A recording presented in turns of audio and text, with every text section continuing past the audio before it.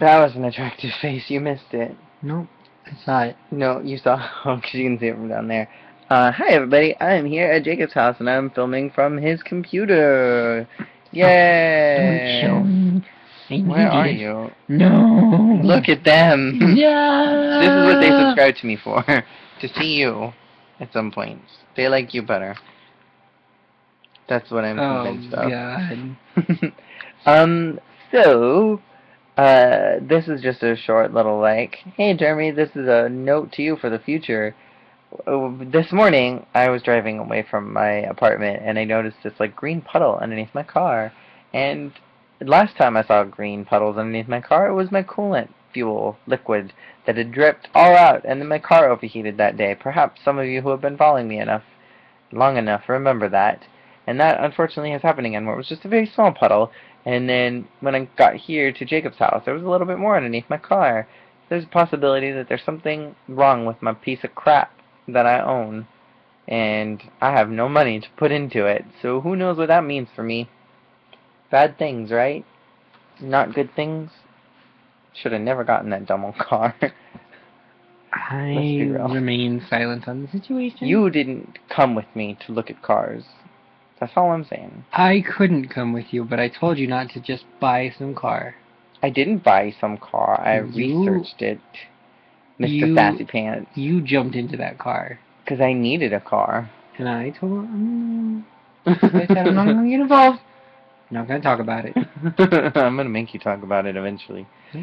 So that's what's going on today. And it's not fair because I literally just had the entire freaking radiator changed at the top of not even the top, like midway through last year, and I had all the hoses replaced for the coolant stuff, and like I had all of that crap taken care of like less than 10 months ago.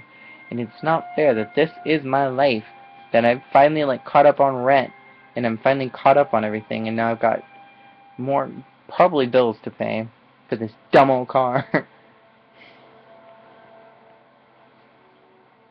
It's not fair. But I suppose that's life. So we have to figure out what we're gonna do. Jacob's dad said that we could get antifreeze from the store, so we may have to do that sometime this week. Or I'll have to do that tomorrow. See if there's any at Target. I don't think there's antifreeze at Target. Is there? Might be in the car section. I don't know. I don't know. I'll have to like look on Target's website. You have And to buy see. food for your cat. Our cat. I need to make sure my car is okay too. Right. But the cat's going to run out of food like tomorrow morning. Yes, that's true. How much is a bag of food? I don't know. I'll have to go and look.